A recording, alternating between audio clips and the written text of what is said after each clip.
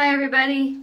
It's been a minute. I've been painting and seed starting and just working on some other stuff, and I haven't made a video. I apologize for not being around for a little while.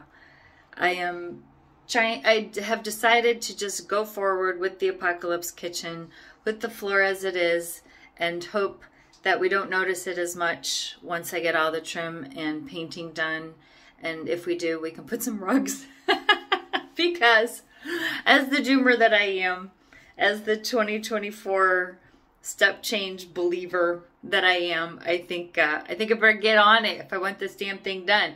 So I'm working on the closet doors today in the bathroom to make them match the trim in the kitchen. We're gonna get some, spoon flower that has the custom wallpaper that all kind of people from all over make. We're gonna do this wall in the spoon flower wallpaper. Find something really cool, like a raven or I don't know, some flowers or something really neat. So I'm looking forward to that. The seed starts are getting big. I got both tents going, planting almost every day, planting some new stuff. And I want to say that my wife and I have been just overwhelmed with what we've seen coming from Mississippi today. That tornado, that 100-mile long path of just complete and utter devastation that we saw in Mississippi today. And I hear people, doing these reports, they always want to leave on an upbeat, right? Oh, we're pulling together as a community in this. Well, no, you're a bunch of shell-shocked survivors who are about to go through the worst experience, who have been and are going through the worst experience of your life. I think as communities, I hope that we can pull together before this happens to us, because it's coming for all of us. And so that those structures are in place. I know people are coming from all over to help. I wish that we had more cohesive communities before that kind of stuff happens. And I say that for my own community in particular. My wife and I are struggling with that.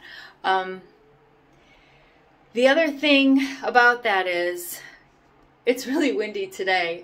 I saw a notice come up that it was going to be windy. So about a couple hours before that started, I went and put the girls up.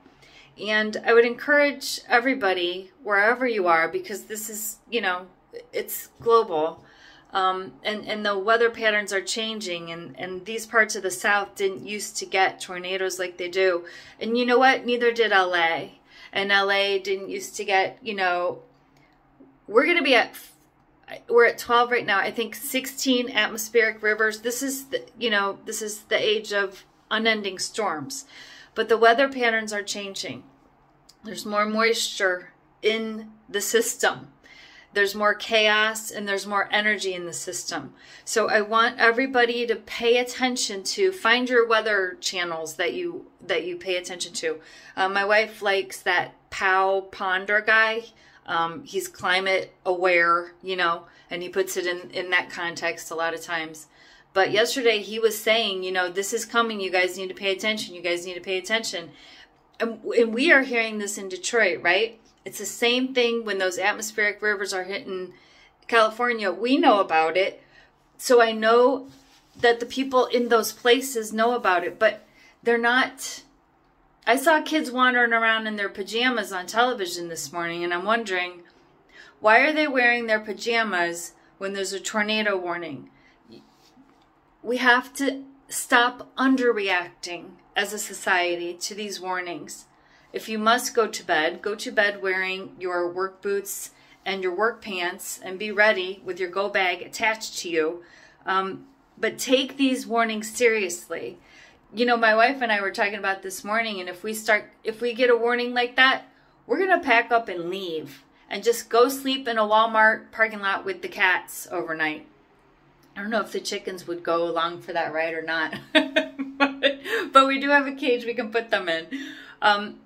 Just take yourself out of the situation, because and Powell Ponder, he was saying FF2, FF3 for this, and I was like, I'm no weather person, but it was worse than that. It's always going to be worse than expected, faster than expected.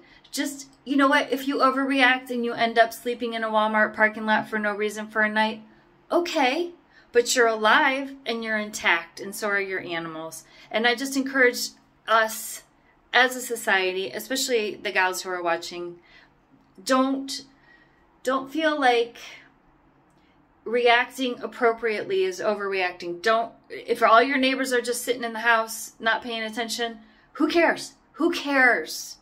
Look after yourself. Pay heed to these warnings, because we have been getting really good forecasting that they're coming. Take them seriously and take action.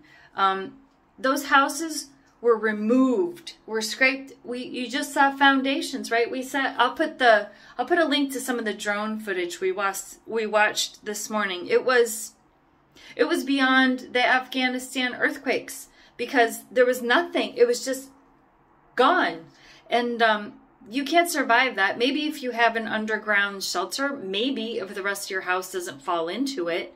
But I know the houses in these areas aren't built to withstand this weather. The people aren't used to reacting to this stuff. We have to adapt. We have to adapt and change. And don't be afraid. Don't be too cool to overreact, okay?